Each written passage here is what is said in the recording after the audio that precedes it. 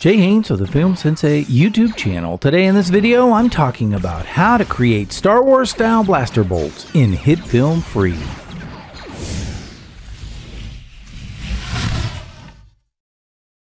Before I begin, I do want to point out that I am using free practice footage available from Action VFX. There are 4 clips here that you can use to practice with, and I will leave a link in the description to this practice footage so you can follow along. And instead of actually building this project file in front of your eyes, I'm going to very quickly just go over it so you can see what it entails. The first thing you'll notice is that I have the practice footage almost on the very bottom of the stack.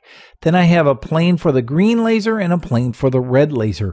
If you were to look at this, you will see that the blend mode for those are both add, and they are black planes with those lasers on them, and you can see them in this example. Okay, so here's the red laser and here's the green laser immediately following.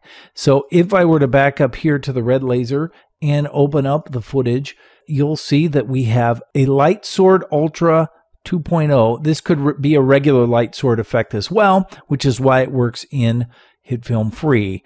Now, if you look, you can see that I am keyframing the extension to go from 0 to 100 and then down to 0 again, just like this. Okay. And at the same time, I have placed the tip in one location, which is here. And I have placed the hilt in a different location, which is here. And I'm just adjusting those. Also, I have created the width of both of those to match the scene. So in this case, the width of the hilt, which is back here, is smaller than the width of the tip, which is over here where the laser is coming from. Below the laser sword effect is an auto lights flare effect that has actually been changed to reflect the color of the laser, which is in this case red. Now, if you look at the green laser, you'll see the same setup except for the fact that everything is green. You can see that the tip is set to the smaller pixel level width and the hilt is set to the larger pixel width. Also, under the auto lights flare, you'll notice that I have colored this to be green as well. So this is what creates that big glowing flash. Also, in addition to this, under the red laser, I have set up a mask in the form of a mat, which you can find on the bottom of the layer stack. It is the laser mat, and if you look at that laser mat, then you'll see that it will show different things that will block off the lasers from sight.